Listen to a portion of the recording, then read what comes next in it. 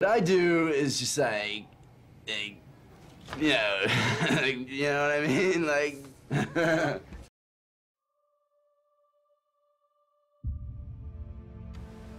Apparently, it's just been discovered that organic fruits and vegetables are ethically bad for vegans now.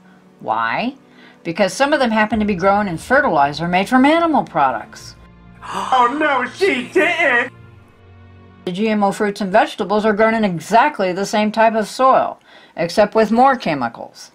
And haven't we always been told to wash off our fruits and vegetables, yet this is suddenly a problem? For the last time, I'm pretty sure what's killing the crops is this Brondo stuff. The Brondo's got what plants crave. It's got electrolytes. So wait a minute. What you're saying is that you want us to put water on the crops? Yes. Water? Like out the toilet? Well, I mean, it doesn't have to be out of the toilet, but yeah, that's the idea. But Brondo's got what plants crave. It's got electrolytes. Do we have a balanced relationship with the land here? Or are we at war with the land?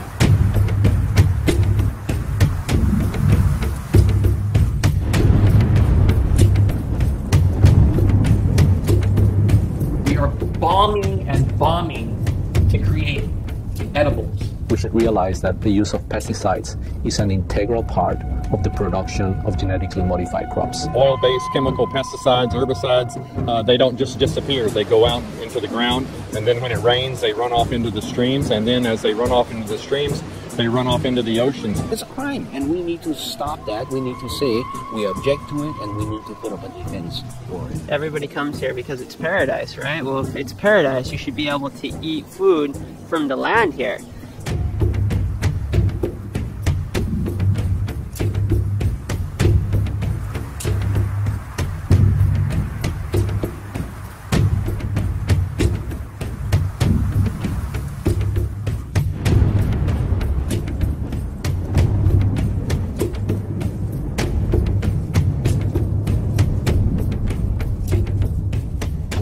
Agent Orange still affects descendants of those directly poisoned when they were exposed by aerial applications. I have Agent Orange poisoning, and what is it doing? It's hitting the Vietnam veterans that are over 50 years old. Monsanto, do I take it personal?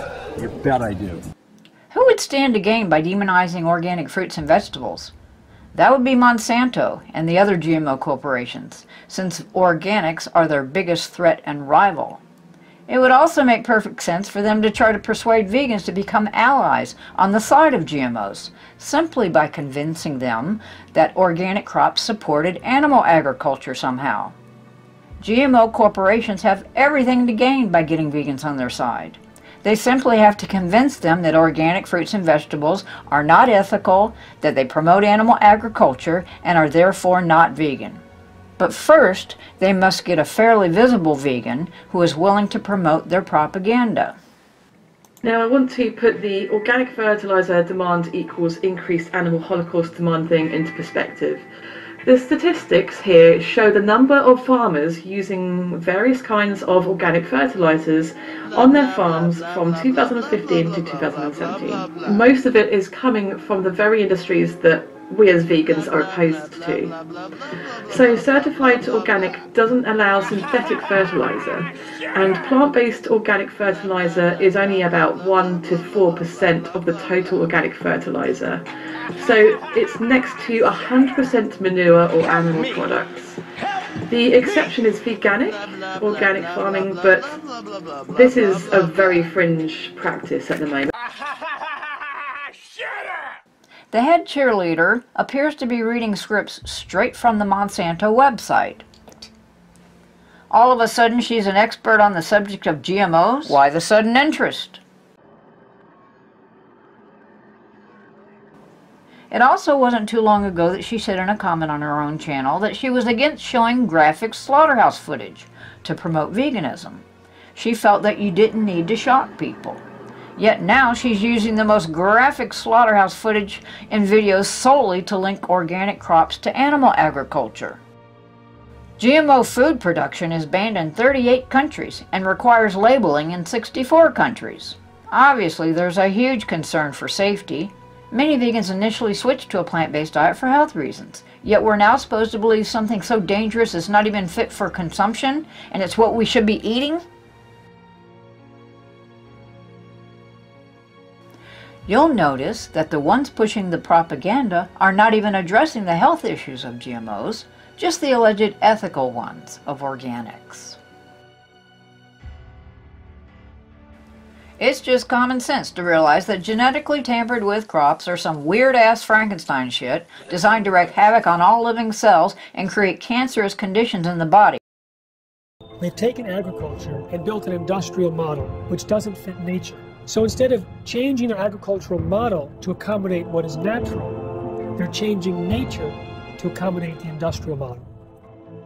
If you have an organic corn crop that sits next to a genetically engineered corn field, and it happens to tassel at the same time, and it happens to be downwind, you're going to get your crop contaminated. The rest of the food supply contaminated, then the genie's out of the bottle, and it's maybe physically impossible to turn the situation around. In the genetic engineering revolution, these seeds are now patented property of one corporation called Monsanto. The pharmaceutical industry has no interest in having you well because they don't make any money if you're well. And the pharmaceutical industry is the biotech industry.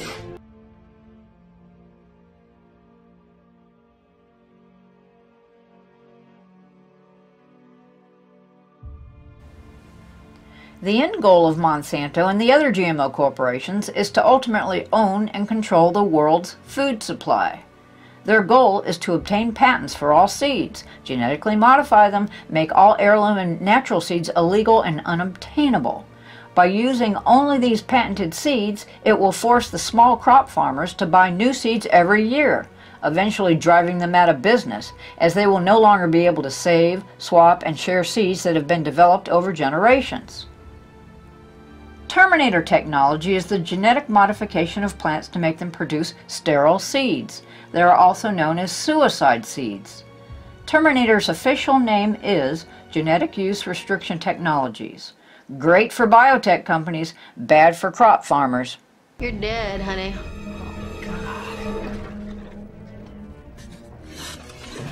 Where's your tattoo?